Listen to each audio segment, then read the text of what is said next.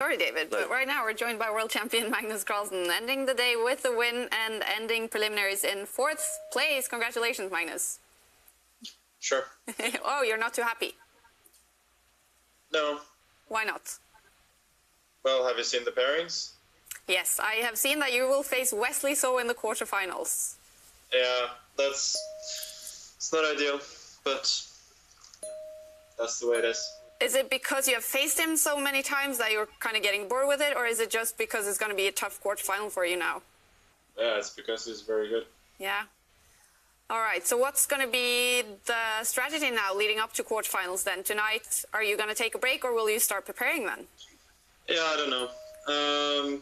In general, I'm extremely unhappy with the way that I played today. I mean, the first 2 days weren't great, but at least there were some good moments. But today was awful, so I just need to improve a lot to have any chance tomorrow. All right. Well, Magnus, I can hear you're unhappy, so I'll let you start preparing for quarterfinal against Wesley So. Thanks for joining. Sure. All right, can you understand him, David? Just another knockout stage against Wesley So. Yeah, Wesley was his kryptonite until recently. He's been his nemesis for so long. It's yeah, it's understandable. He wanted maybe just to play himself into form, but he won't get that chance. It's going to be a really close battle in that one.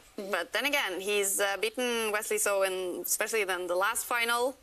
He is world champion. He will always be the favorite when playing, and then at least he's going to be done with Wesley So if he beats him. That's true. That's very true. But it does seem like Wesley has a little bit of the King Midas touch around him. You know, he's so impressive.